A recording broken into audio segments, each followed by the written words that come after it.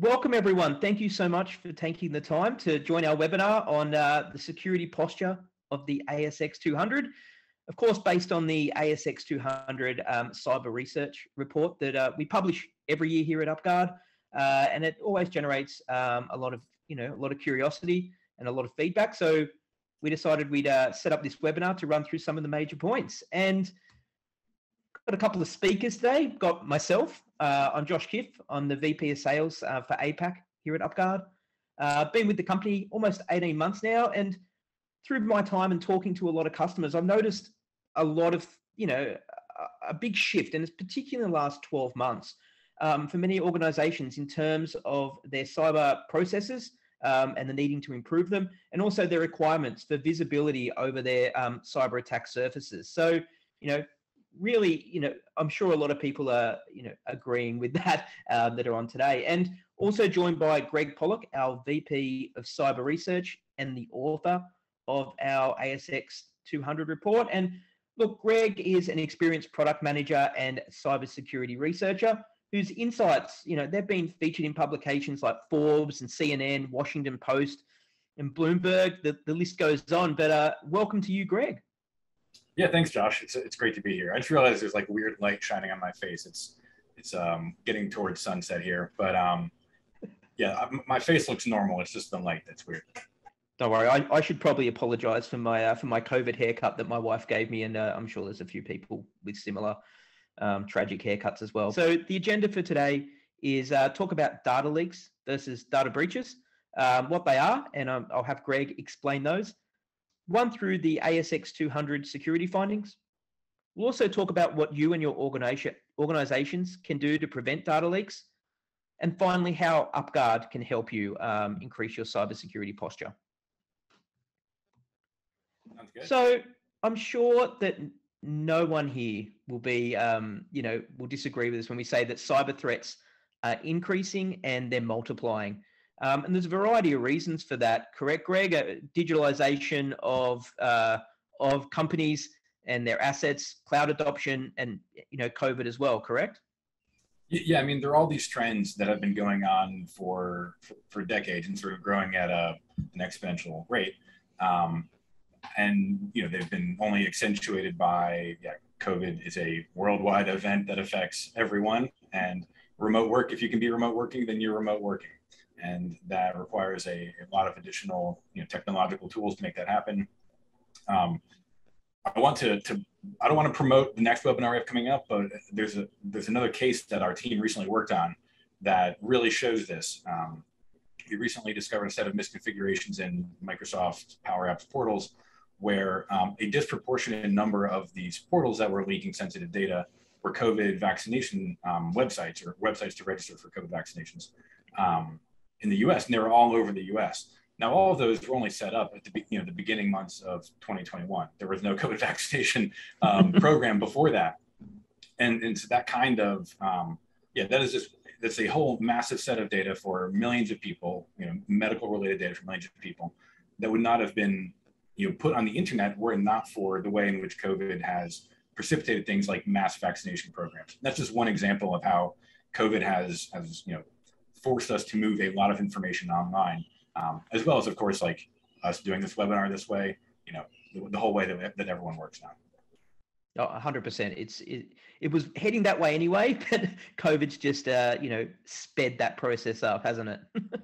Yeah, that's exactly what I would say. Yeah. Excellent. Well, look, one of the major points that is brought up through the report, Greg, and is around data leaks. And we thought we'd get you to explain the difference between a data leak and a data breach was going to be the other thing he was going to say. We read each other's minds like that. Yeah, I mean, so this distinction is foundational to what our team's research does, and then also the kind of risk that we're talking about in this report, because it's two very different threat models. A data breach is a malicious actor trying to break into your systems, and usually for some sort of criminal profit motive, usually to exfiltrate data, for personal enrichment. A data leak is a totally different threat model where people who are probably supposed to be handling data mishandle it, usually accidentally. It's not malicious, but data that they're supposed to be keeping private in some way, they've misconfigured some system that they're storing it in, maybe because they don't understand it, they're just in a rush, it's human error, and have made that sensitive data public. And I think that's important, not just understanding what we're talking about here are these data leaks. We're talking about data that we found that was publicly accessible, as opposed to talking about data that we learned was stolen. But I think it's also really important, and I think I'll come back to this probably, is to understand that we have pretty good telemetry and systems and understanding about data breaches. For basically as long as we've had the internet and digital business, we've been trying to stop data breaches. Data leaks are a problem where there's not as much preparedness, and I think there's a lot of latent risk here. And one of the ways we've seen this, again, not to get too far afield, but in comparing data that we see leaked to data that we know has been breached, there's not a lot of overlap. The way data breaches happen is often quite different, and the Microsoft Power Apps portals case showed this as well. We found dozens of these portals leaking sensitive data, and it was not the data we were seeing being distributed on the dark web. So there's all this data just hanging out there through leaks that's not yet being exploited. I don't think that will last forever. So now I think is a good time to start measuring this and getting ahead of the problem before it becomes much more serious. 100%. And it is something that as we deal with, or as we talk to, customers of ours or potential customers of ours, it's one of the big things that they're starting to bring up. They want to understand how we address data leaks and, and understand their risk and how they can mitigate it as well. And I guess that probably leads very well to the next question, Greg, which is how are data leaks discovered, or more importantly, how do we at UpGuard discover data leaks, and how do we turn them into, you can see, their verified findings? Yeah, right. I mean, so with what I just said, with sort of an understanding of what a leak is, of course, and what it's not, then that informs, the design of our system and our processes to discover and then verify them. So these data leaks that we're talking about are, it's data of some sensitivity that's been made publicly accessible on the internet. And there's, kind of a nice, curved graph of how these happen. There's sort of some places where data leaks are very, very often happen, and very large ones will happen. And then there's sort of like a long tail of less frequently, sources where data is less frequently leaked. And this slide, then we've listed some of the ones that I think the well-known ones. We're far from the only people to ever talk about data leaks happening on GitHub, where developer credentials are often posted, as well as sometimes, like old backups of databases and so forth. Databases themselves, like Elasticsearch and MongoDB, the way those systems are designed and sold, put them at a higher risk of allowing anonymous access when connected to the internet. Amazon S3, again for the Power Apps story, then I talked to a lot of journalists and I would say, hey, do you know about Amazon S3 data leaks? And they'd say, oh, yes, I've known about that for years. So that's another case where it's a technology, it's easy to misconfigure. And so we've developed search technologies specific to each of these sources. So if you want to find databases leaking data, then you canvass the IPv4 range, you look for those ports and those services, and then we would download samples of data to establish who it belongs to, what kinds of data are in it. GitHub, again, there are like ways to access those data. And then, so we find these things through software, and then people need to look at them because it's a serious thing to report a data leak. And we need to be sure of the scope, who's impacted, who we should notify, all that kind of stuff. And ultimately, that leads to the verified findings where we can usually report them to our customers, or in this case, include them in the report. So look, one of the big headlines, Greg, that came out of the report that you worked on was the percentage, which is over a third of companies in the report had a data leak in 2021.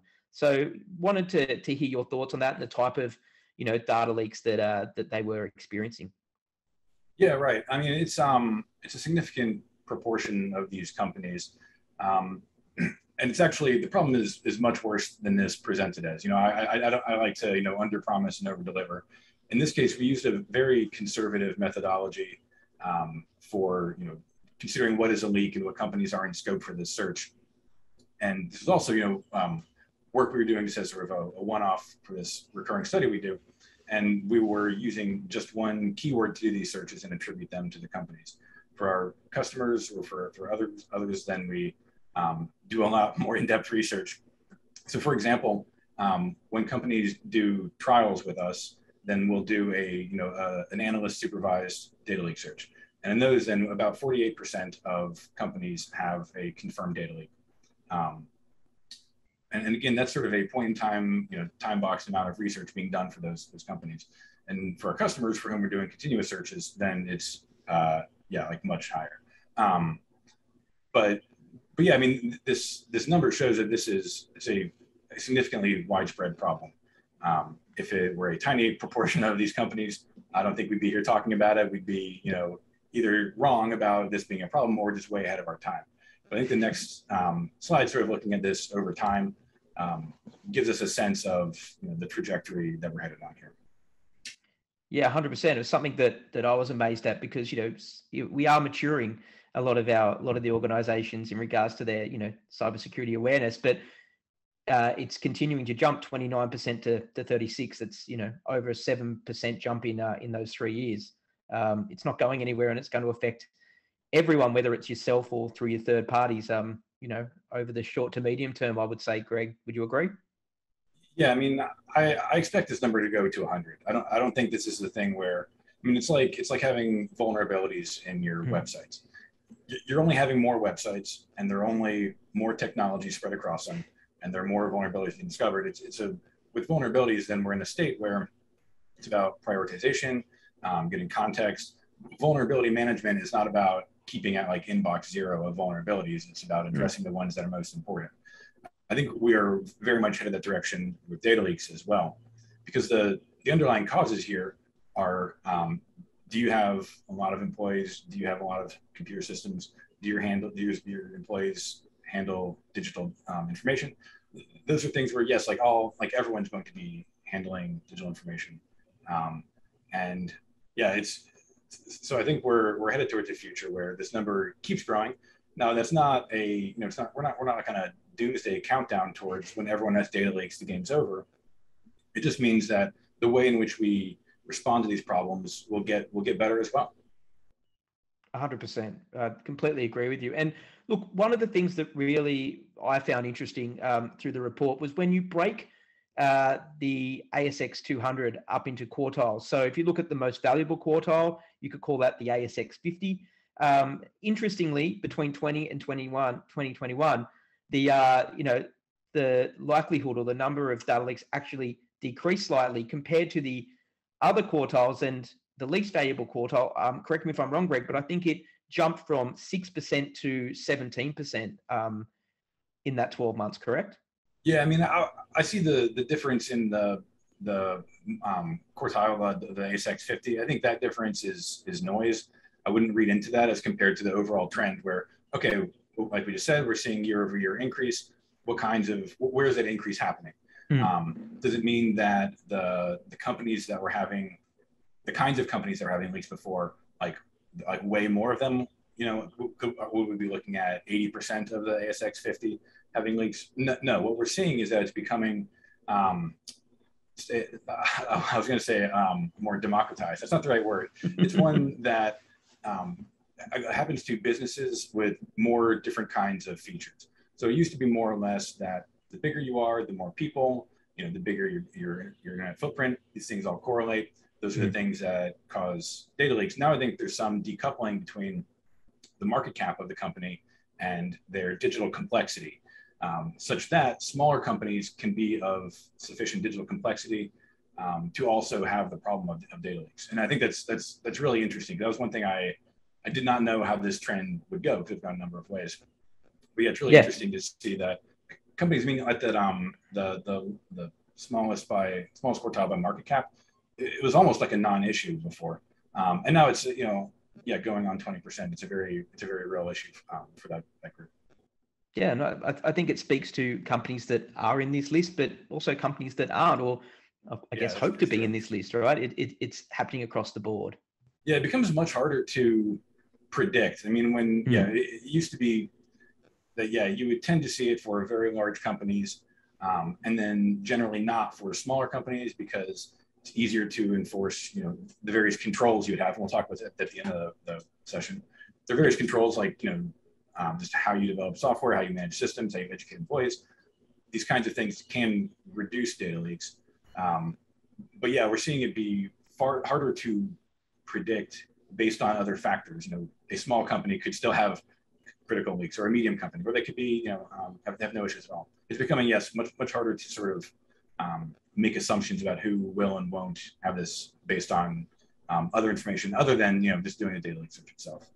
One of the other interesting parts, and maybe, it's not that interesting or that, unexpected, is when you break the list down by industry, and, it correlates, doesn't it? The companies that have more IT infrastructure are the ones that are getting a larger number of data leaks, correct? Yeah, I mean, really, it's the companies that are really developing a lot of new systems. It's sort of when things are moving that these problems are most likely to happen. When you're adopting new stuff, part of the reason being, and there's a corollary to this I'll get to. You're adopting new stuff, you have to figure out how it works.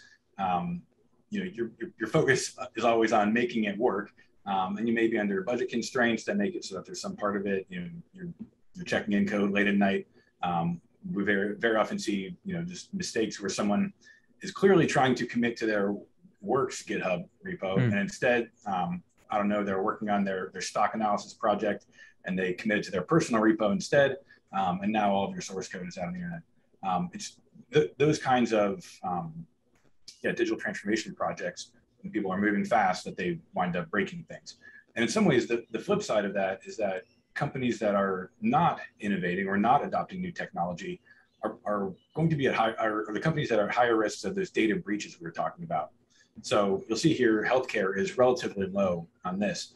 Well, we know that small hospitals are very much at risk for ransomware and other attacks, and they're likely to be running a fairly static set of IT systems. I guess, yeah, in this case, these are the ASX companies, not the small hospitals, but there's a corollary of companies that are not changing, running static systems are at risk of a different set of problems that would be reflected in the data breaches that we're more likely to see. It's just simply a different way it happens. And yeah, it's certainly a balancing act to move fast enough to stay ahead of those, and then also to stay competitive in the marketplace without slipping into the problem of data leaks. 100%. I think you've just got to be prepared and be able to mitigate whether it is a data leak or a data breach or, a vulnerability, whatever it is. But I guess that leads to what can you do to, be more resilient? And, there are a number of things. We've listed a few of them here. The first one is cybersecurity and education awareness for your employees. Really easy one. We have part of our platform called identity breaches, where you can look at apps that have been breached or data has been exposed, and you've got staff that are using their own work credentials and their own generic passwords. Doesn't take a genius to figure out how to break into someone's system using that. That's an example, an easy example of getting awareness up for your employees and making sure they're doing the right things and changing their passwords regularly. Continuous security monitoring, it leads to security improvements. So making sure that you're continuously looking at yourself and your third parties as well. You can have a look at a point in time. I think, Greg, you mentioned at the top, you can have a look at a point in time, but it's, we work in a 24/7 world, and, people are online 24/7. You need to be looking and having alerts letting you know when these changes happen. The third one there, have a good threat intelligence and data leak program, and searching those for your organization. And finally, monitoring your vendors' security and data leaks as well. It's an important aspect, isn't it, Greg? Because it's sort of out of your remit. You can't control what's happening with your third parties, can you? Right. Yeah. I mean, I'm again, to go back to the Power Apps portals thing. I spent 3 months working on it, and I think it's a well-known issue now. Yep. That's a case where there's this issue, there's a configuration issue that many people got wrong, but it is part of the documentation. So the way you did the project was you sat down and read all the documentation and then sort of flagged potential security concerns. it's more likely you would have, kept this in your mind as something you need to get right. I think, but you don't have to do that to be able to use the product. It's a Microsoft product. It's very easy to come in, make something in the UI, and it works. But I think it's important to, and actually, I mean, for people in this webinar, I think you can use this report to make the case for why you need to, why your company needs to budget time for, security preparedness, not just like phishing stuff, but for projects. Hey, we need to budget time to read the doco. If we don't do that, then there are very real consequences to it. And everyone needs to have time to do that, because if anyone doesn't understand these systems, they can be the one who leaks all the code. That said, those kinds of controls that you can advocate for internally are ones that are become harder to do outside of your organization. It's just the fact that part of what's so awesome about computers, it's very easy to exchange information, having this very fast, very cheaply, no material impact. And so it's very easy for your vendors to have lots of data for you. And knowing their controls, I mean, there are, of course, ways, there are vendor management programs you can ask them about, you can get attestations from them, really a good thing to do. But there's still, you want to have the backstop of knowing whether they are living up to those, because they most likely may not know if they're leaking data. 100%. So always good to have, all your bases covered, as it were.